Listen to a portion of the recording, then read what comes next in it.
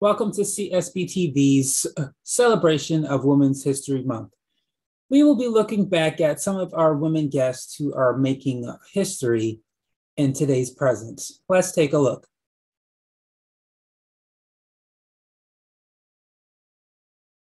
You're watching The Ready Writer, a show where I get to speak to writers of all different genres, mediums, and experiences. The Ready Writer. Are you ready?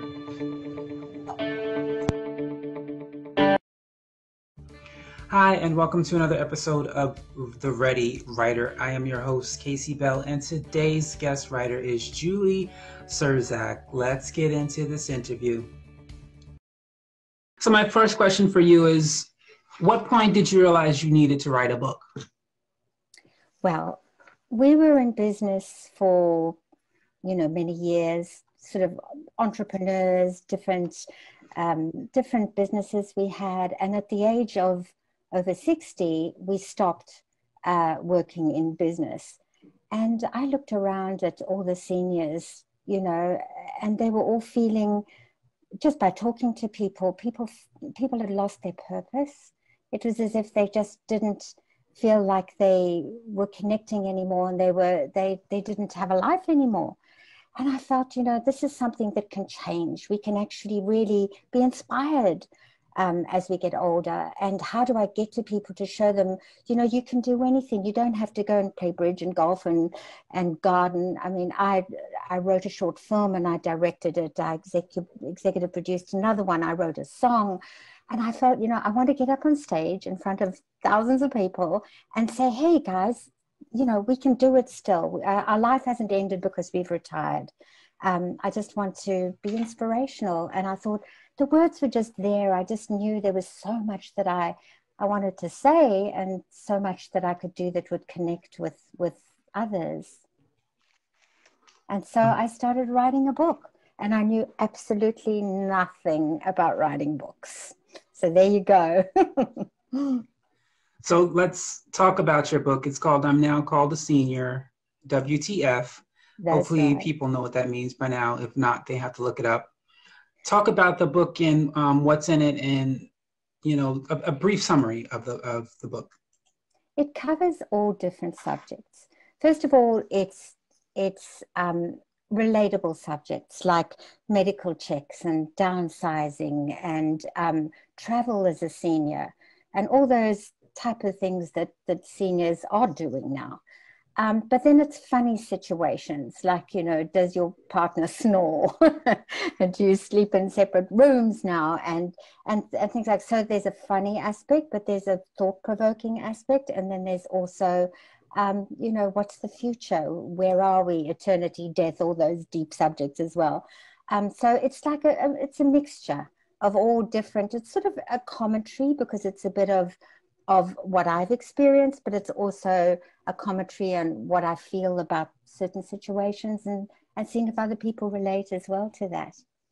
And I really enjoyed writing it. I really did. What have you learned about this part of your life that's different from, your 20s, 30s, 40s, and 50s? What would you say this part of your life has taught you that's different from your previous years? I think when you were younger, you're so involved in the to-do list of everything that has to be done. You have children, you're running around, you're trying to keep all the balls in the air, not only you're working, but you've got to come home and feed everybody. And there's this pressure, and I see it in young families, they're just how they're coping, and especially as they're now homeschooling. And so you don't actually have, in a way, that sort of that peace where you can just sit for a while and think and have some clarity and really go back to, my background was also in the entertainment industry. I used to sing and record, but I sort of gave away part of me to keep my family secure.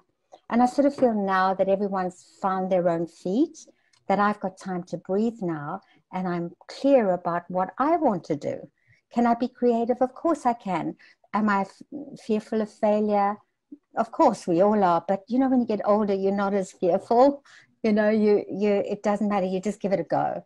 And I think where then everything was dependent on supporting my family, and of course it still is, now I've got a little bit of space where I can think about what makes my heart flutter, what makes me tick.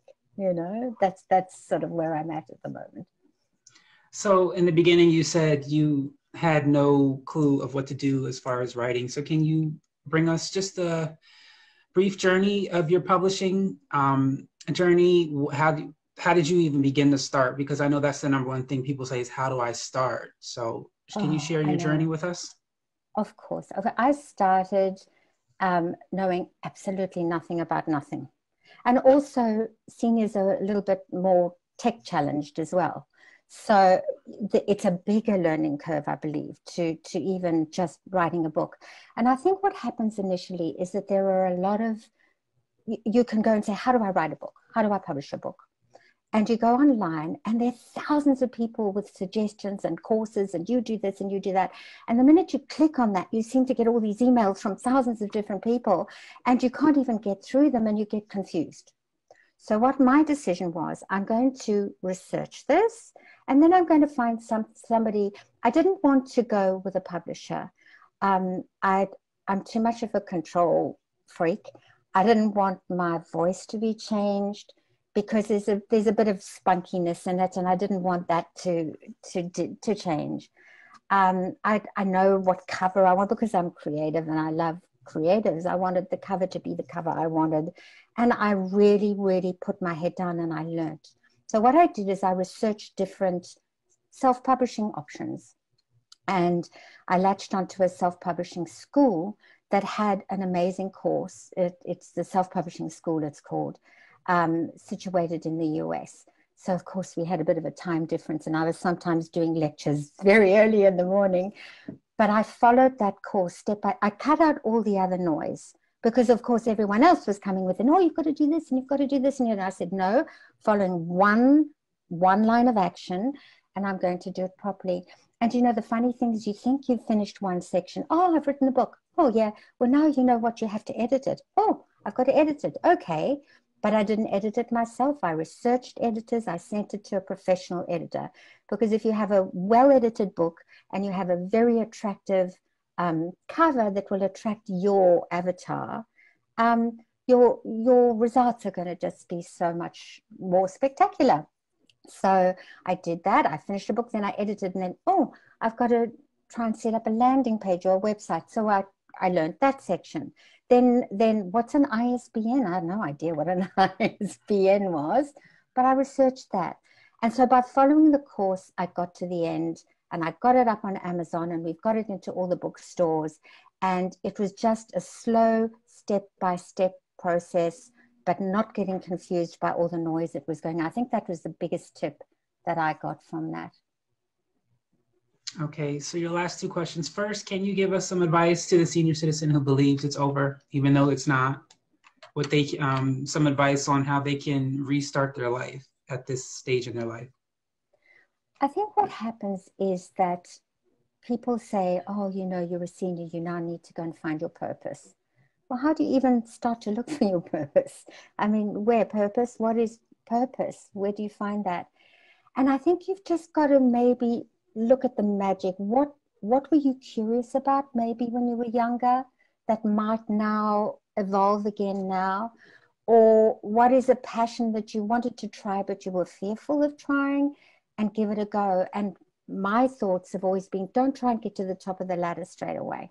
Just one step at a time. Do it, give it a go, and you might find you absolutely love it. I mean, who would have thought I'd write a short film and then direct it? I had to go online to work out how do you direct a movie and get all the equipment in and learn and pull in people who knew something. And you find that there's something that really will make you, I sat down last night and I was writing and I felt, wow, I love this. I just love this. Now, who would have thought that a year ago? And that's the same with now. Be curious, be a senior, but be curious. Don't settle into, I mean, some people want to settle down and settle back.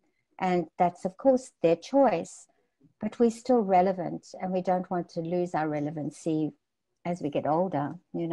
So that's my thing. One step at a time. Find what makes your heart tizzle. Okay, and some advice for those who are not seniors yet, things that they should be doing now and what they can look forward to when they get older. I think, one's got to realize that we all think we're going to have a long life. So I think it's okay if you're in this stressful situation that you're in when you're younger, that's okay. Because everybody's sort of like running around in that. But there is a future when you get older, and one needs to have just the peace and the expectation that it's not the end. One doesn't need to get depressed. One doesn't need to fall apart when you get older. Loneliness is a terrible thing. Make really good friends and keep those friends and honor those friends and give back too. If you give back, you always find that there's so much love that comes back to you. It's just a karma thing, I suppose. It's that type of thing.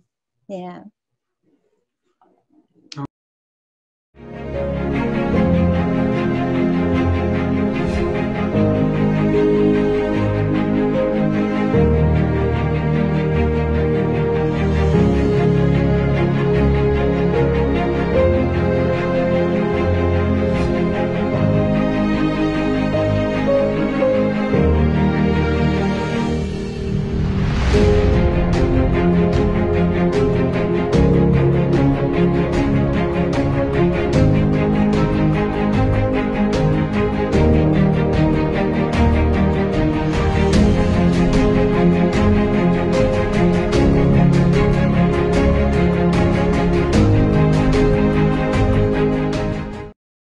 Thank you for watching. I want to thank our guest, Julie Sursok, for sharing her time and her journey with us.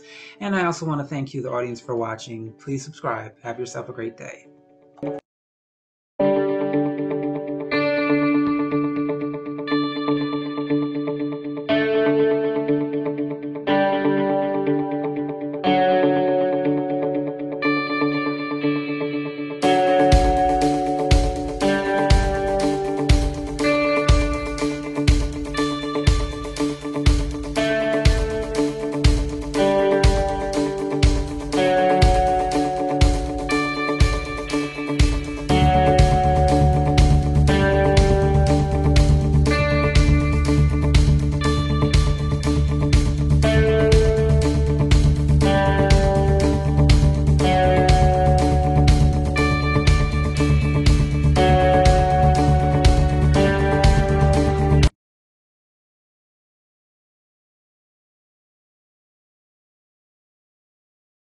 You're watching The Ready Writer, a show where I get to speak to writers of all different genres, mediums, and experiences. The Ready Writer. Are you ready?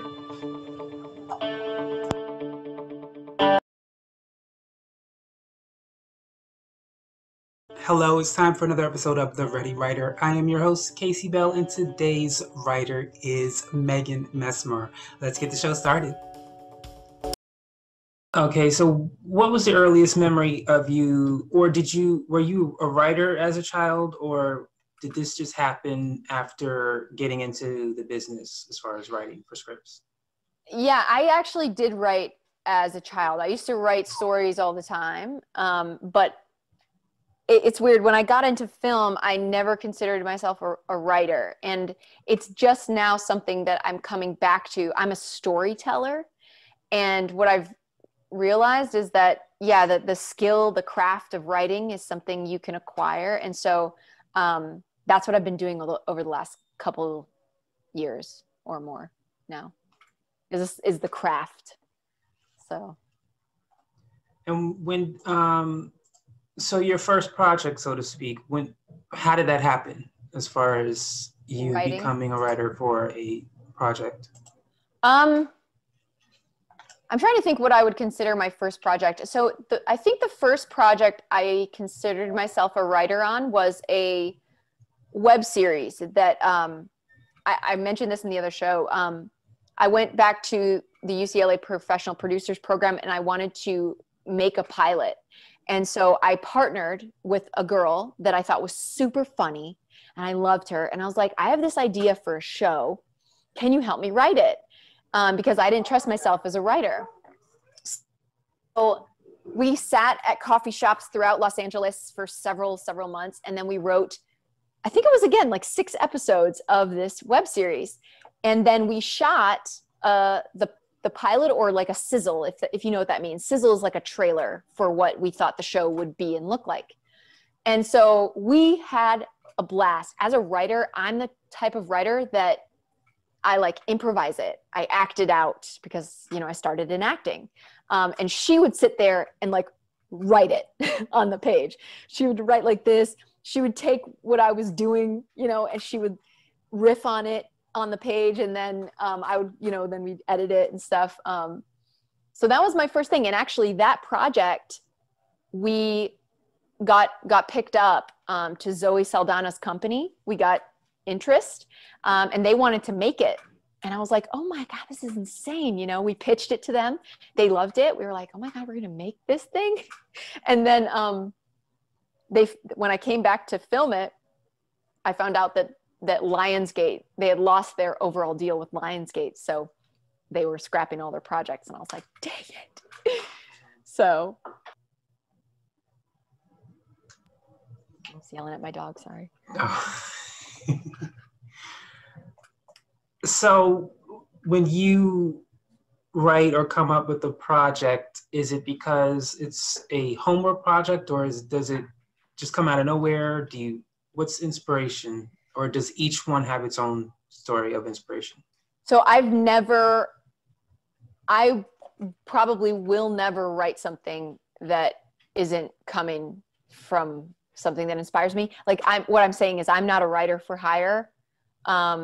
I don't think I will ever be a writer for hire. I think that the stuff that I write is all because I'm inspired by a story and I want to see it done. I'm working on a series right now that we will write a pilot for.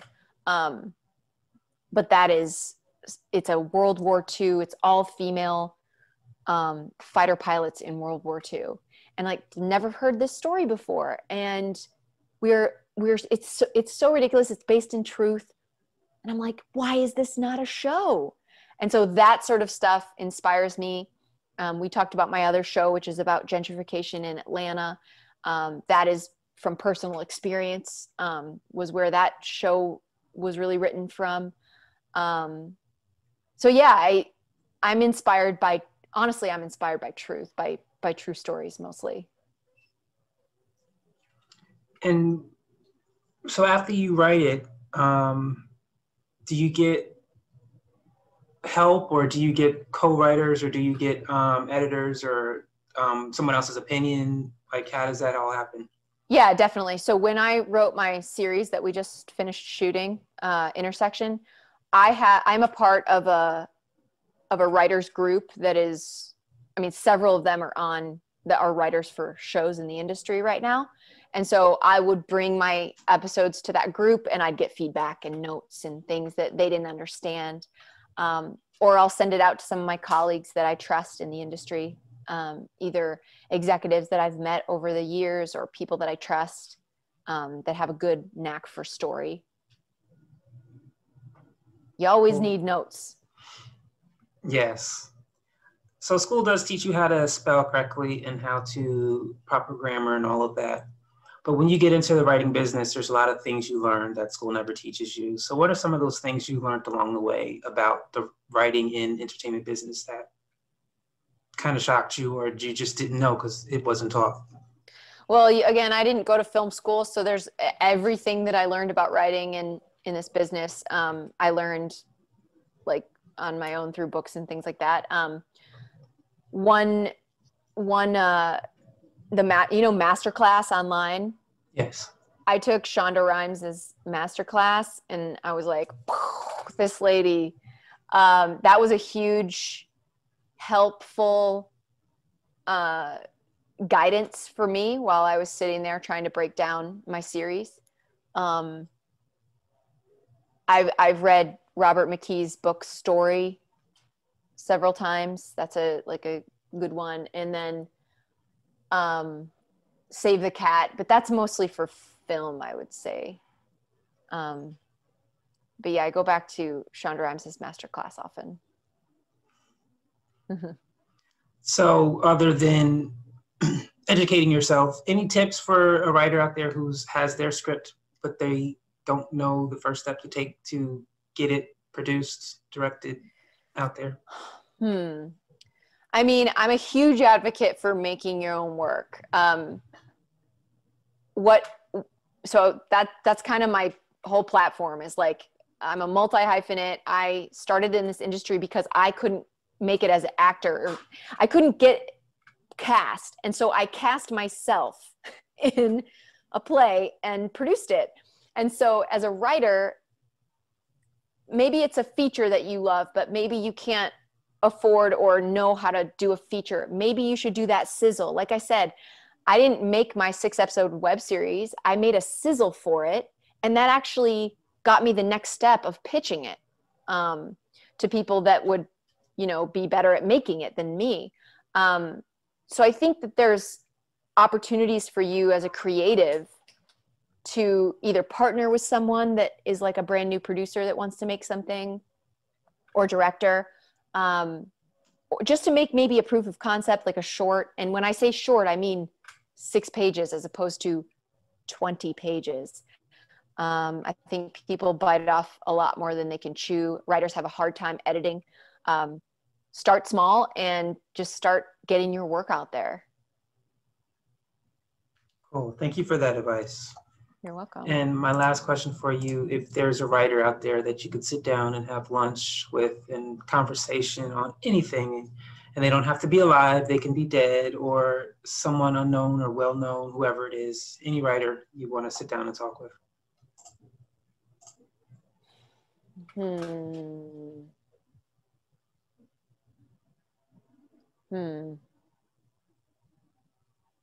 Yeah, who would I pick?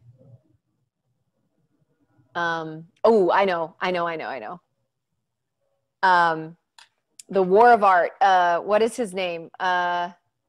It's like one of my favorite books, and it's so sad I don't know his name. I'm looking on my Audible because, okay, The War of Art is the name of a book that, is it Stephen? I'm trying to find it. Hold on.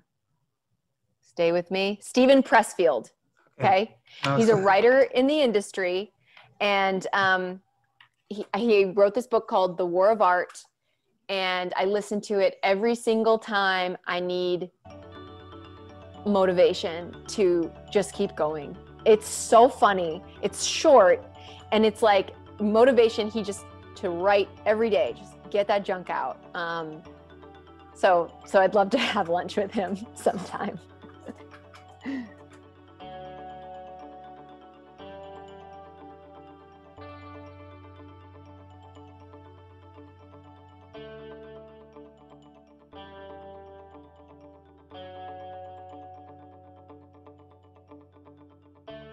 That is all the time we have for you today. I want to thank our guest, Megan Messmer, for taking the time to stop on by. And of course, you, the audience, for watching. Thank you. Have a great day.